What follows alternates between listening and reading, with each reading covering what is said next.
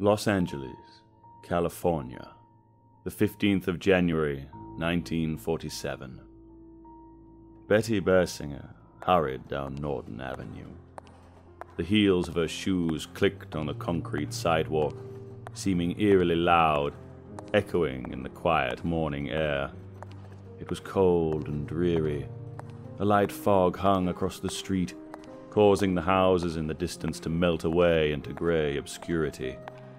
Betty could just make out a few young children up ahead, riding on bicycles, perhaps on their way to school. Apart from them, Norton Avenue seemed utterly deserted. Just Betty and her 3-year-old daughter Anne, sitting contentedly in her stroller. The houses on Betty's right abruptly stopped, giving way to an open expanse of ragged wasteland. The war had brought development in the area to a grinding halt, and this barren stretch of earth always made Betty feel slightly uneasy. Rough grass and tangled weeds poked up through cracked concrete. The wheels of Anne's stroller crunched over shards of broken glass that gleamed dully in the flat morning light. Something up ahead caught Betty's eye. A pale shape, lying just off the sidewalk in a patch of dry grass. As she drew closer, Betty could see stiff limbs, a head, a vaguely human shape. A store mannequin, she thought, ghostly white plastic, lying in 2 separate pieces on the scrubby ground. It was an oddly unsettling sight. Who would leave such a disturbing object here by the side of the road to scare the children as they cycled past? Betty walked a little nearer. She could see a wild tangle of jet-black hair, fingers, toes, gaping wounds in pale flesh. This was no mannequin. The Dahlia and the Doctor. A bite-sized fright. This series contains disturbing content. Listener discretion is advised. Detective Lieutenant Jesse Haskins pulled his car over to the side of the road. He had to park some distance down Norton Avenue as the street was already rammed with police vehicles. Officers and other detectives hurried back and forth, establishing a cordon around the crime scene, trying to keep back the reporters and curious bystanders that circled like vultures. Haskins flashed his badge at the nearest officers, and they parted to let him through. A sheet lay on the ground, long and white, though not long enough to completely cover the body that lay beneath it. 2 pale feet stuck out at the bottom, surrounded by broken glass and discarded litter. Haskins sighed.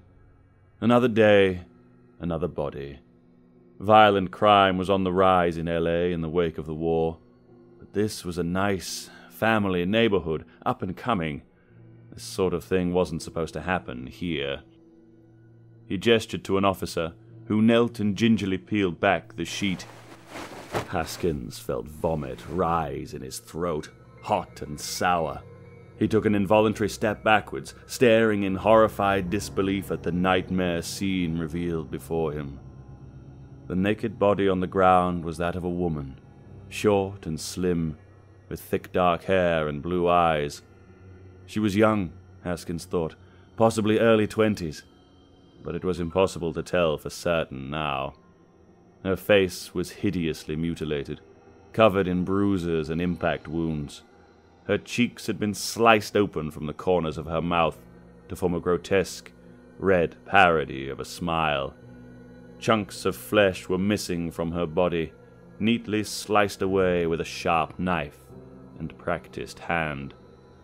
Haskins reeled. He was no stranger to death. He had seen more than his fair share of corpses in the line of duty. This was something else. The girl had been neatly cut in 2, sliced in half just above the waist.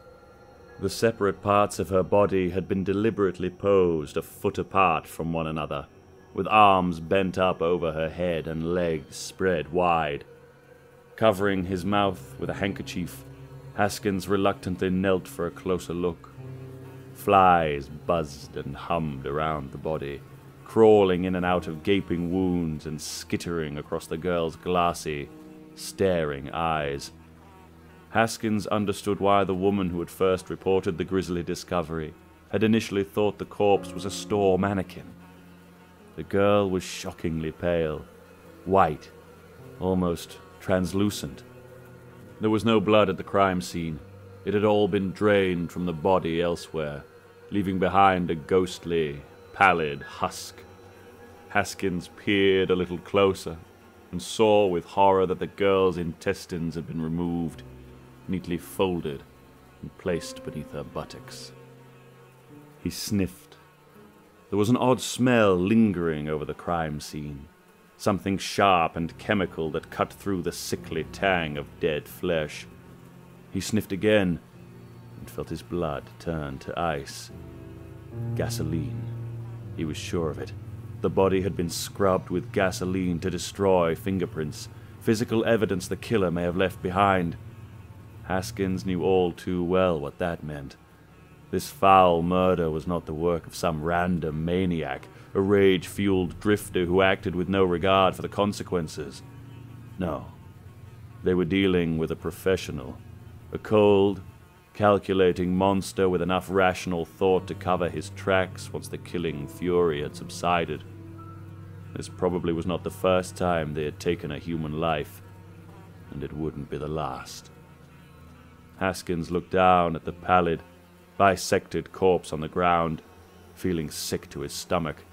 He squeezed his eyes tightly shut for a second, trying to compose himself.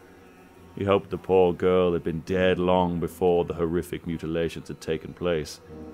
The alternative didn't bear thinking about. Haskins got to his feet.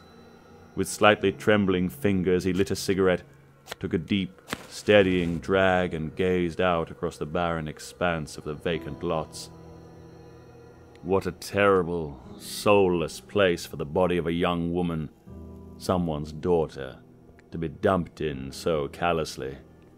Haskins gestured to the officer to cover the body once more.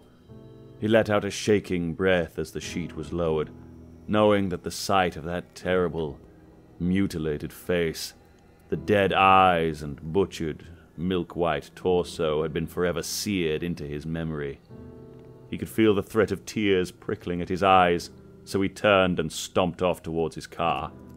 He had a job to do, a killer to catch. The mystery of the Black Dahlia had just begun. Elizabeth Short was born in Boston, Massachusetts on the 29th of July, 1924. Her father faked his own death and abandoned the family when Elizabeth was only 6 years old. 12 years later, she relocated to California to live with her estranged father, after he had sent the family an apologetic letter revealing that he was, in fact, still alive. Unsurprisingly, the reunion was not a happy one, and Short soon found herself bouncing between temporary homes in California, Florida, and Massachusetts. In July 1946, aged just 22, she found herself in Los Angeles, working part-time as a waitress and renting a small room just off Hollywood Boulevard. 6 months later, she was dead, discovered on a patch of wasteland in 2 bloodless pieces, bearing marks of torture and mutilation that would turn even the strongest of stomachs. The grisly and graphic nature of her death sparked a nationwide media frenzy. The crime was initially dubbed the werewolf murder, due to the sheer brutality inflicted on the poor girl's body. However, this was quickly swept aside when rumors started to swirl about Elizabeth Short's penchant for dressing only in black clothes and wearing flowers in her long, dark hair. The press began calling her by the nickname that would immortalize the case in a web of film noir intrigue and mystery: the Black Dahlia. This case has become so steeped in legend that it is difficult to separate fact from fiction. While the police scrambled to hunt down the killer, the press had a field day, peddling lies, speculations, half-truths, and rumors, each more salacious and sensational than the next. They indulged in some truly appalling victim-blaming, labeling Elizabeth Short as a man-hungry delinquent, an aspiring Hollywood starlet with dark and mysterious beauty, obsessed with sheer blouses and tight skirts. She was a sex worker, a prostitute, a call girl, a home wrecker, and a tease. No doubt she had driven whichever man had slain her to madness with her flirtatious ways. Honesty and integrity were tossed aside in the pursuit of the most gripping, scandalous headlines. Perhaps most sickening of all, once Elizabeth had been identified from her fingerprints, one reporter tracked down her mother, Phoebe Short, in Massachusetts. He called Phoebe, claiming that her daughter had won a beauty contest, and he was writing an article about her. Would she tell him everything she could about Elizabeth's life, her lovers and ambitions? He did not reveal that Elizabeth was dead until the interview was over. The paper even offered to fly Phoebe down to LA to assist in the police investigation, but upon her arrival they confined her to a hotel room to pump her for gossip and information, and to protect their exclusive scoop. The Los Angeles Police Department did not approve of the media's underhanded tactics and sensationalized reporting of the Black Dahlia case. However, the press investigation was turning up some useful leads, so law enforcement reluctantly allowed them to continue. They had a murder to solve after all.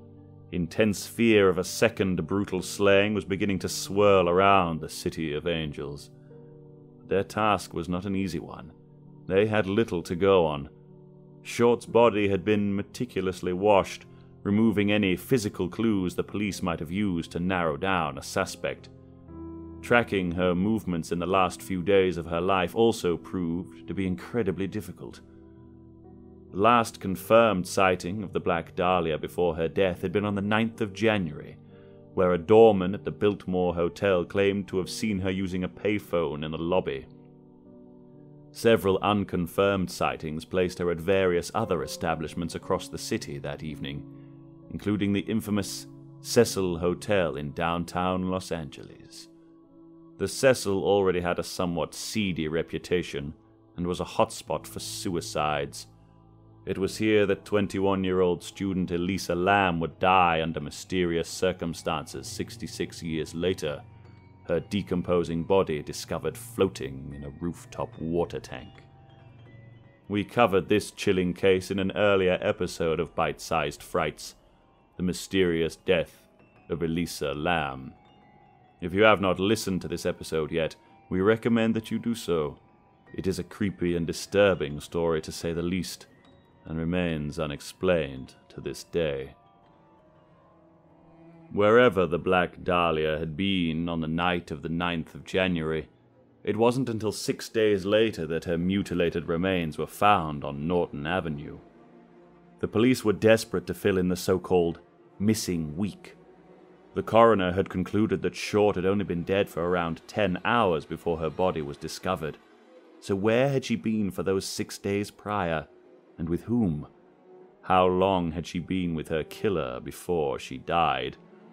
Time was of the essence. This dangerous, psychopathic butcher, now nicknamed the Werewolf, would no doubt strike again if he was not brought to justice soon. Luckily, the police were not short of suspects. First, there was Robert "Red" Manley, a married man whom Elizabeth Short had been dating. He was the last person to have seen Short alive. He claimed he had dropped her off at the Biltmore Hotel on the 9th of January, after the pair had taken a brief trip to San Diego, and that he hadn't seen her since. Manley had a history of mental illness. He had been discharged from the army following a series of nervous breakdowns, and had undergone some questionable treatment in psychiatric facilities to remove the voices in his head. On the 24th of January 1947, the Los Angeles Examiner received a mysterious package, sent to them by someone claiming to be the killer. The package had been wiped down with gasoline and contained personal items belonging to the Black Dahlia, including her birth certificate, along with an address book with the name Mark Hansen embossed on the cover. Hansen was a wealthy nightclub owner whose girlfriend Anne had lived with Elizabeth Short in a small apartment near Hollywood Boulevard. He identified the address book as his own and claimed he had given it to Short as a gift. He immediately became a prime suspect after his girlfriend claimed the Black Dahlia had repeatedly rejected Hansen's sexual advances, which could possibly have driven him into a murderous rage. As time went by, the police received numerous other packages and letters, mostly made from words cut and pasted from magazines and newspapers. Many of the messages appeared to be from the same mysterious person, some claiming the killer would hand himself in soon, others that he would surrender if promised a lenient sentence. Some of the messages were far more sinister, stating that, "I've had my fun. The Dahlia killing was justified." The police even found an apparent suicide note in a pile of men's clothes discarded at the edge of the ocean near Venice Beach. It read, "To whom it may concern, I have waited for the police to capture me for the Black Dahlia killing, but they have not. I am too much of a coward to turn myself in, so this is the best way out for me. I couldn't help myself for that, or this. Sorry, Mary." The identity of whoever left this note was never discovered. While it may seem like an intriguing clue, it is worth noting that over the years, more than 500 different people have confessed to slaying the Black Dahlia. Many of them were not even born at the time her life was so tragically taken away. Though the injuries inflicted on Elizabeth Short, both before and after her death, were horrific in the extreme, it was clearly not the work of some brutish axe murderer. Parts of her flesh had been neatly sliced away, and she had been cut in two with almost surgical precision, using a technique pioneered in the 1930s called a hemicorporectomy. The police began to narrow in on suspects with medical or surgical training, such as doctors, morticians, and army medics. Patrick S. O'Reilly was a medical doctor who had met the Black Dahlia through his friend, Mark Hansen. He made his way onto the list of prime suspects due to his surgical knowledge and the fact that he had a violent criminal past. He had been convicted of assault after taking his secretary to a motel room and savagely beating her, almost to death, in an act of sadistic, sexual frustration. Furthermore, O'Reilly's right pectoral muscle had been surgically removed earlier in his life. The same muscle had been neatly sliced away from the body of the Black Dahlia. An odd coincidence indeed. The list of suspects grew ever longer, ranging from jilted lovers to a mysterious female surgeon rumored to have been in an amorous relationship with the Black Dahlia. The police even investigated a few high-profile celebrities suspected of being the werewolf killer, including folk singer Woody Guthrie, legendary filmmaker Orson Welles, and infamous mobster Benjamin Bugsy Siegel. Then the attention of law enforcement fell on Dr. George Hill Hodel. He had been recently accused of molesting his 14-year-old daughter Tamar, along with performing an illegal backstreet abortion after she became pregnant with his child. The police also suspected he had murdered his secretary, Ruth Spaulding, after he discovered that she was about to report his numerous medical malpractices and scams. Hodel had been present when the secretary had died from an accidental overdose, and had apparently burnt many of her papers and files before alerting the police. He was a suspect in another grisly case, the Green Twig murder, where a young woman named Louise Springer had been strangled to death in her car, sparking a massive manhunt.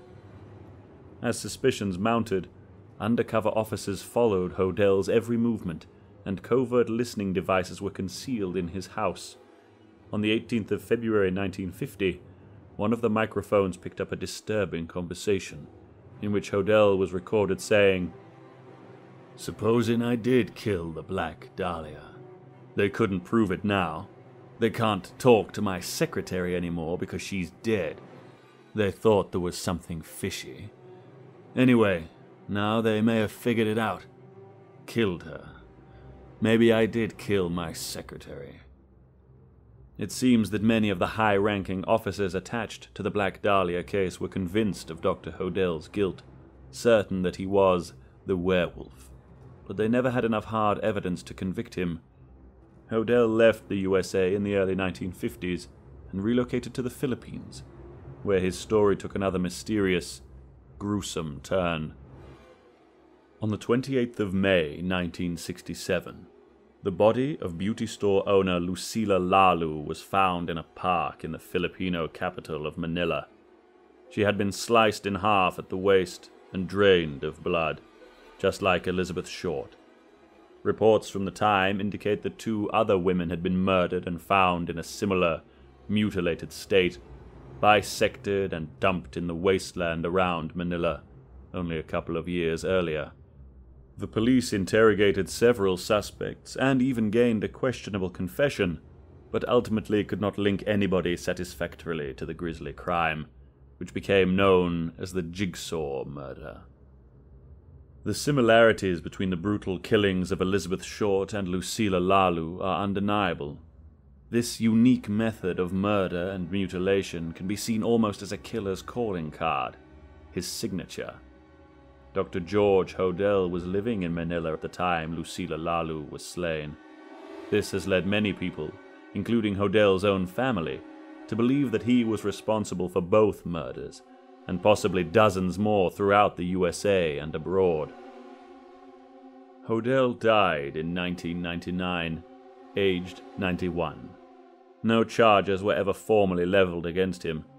Since his death, his son, Steve Hodell, who is an LAPD homicide detective, has written numerous books and articles linking his father to a bloody wealth of vicious killings. These include the infamous Zodiac murders of the 1960s and the Chicago lipstick murders, in which a 6-year-old girl was sliced in half at the waist before being dismembered and tossed into a sewer.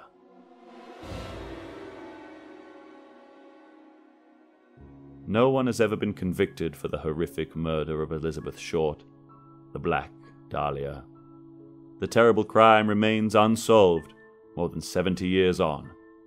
But the case refuses to die.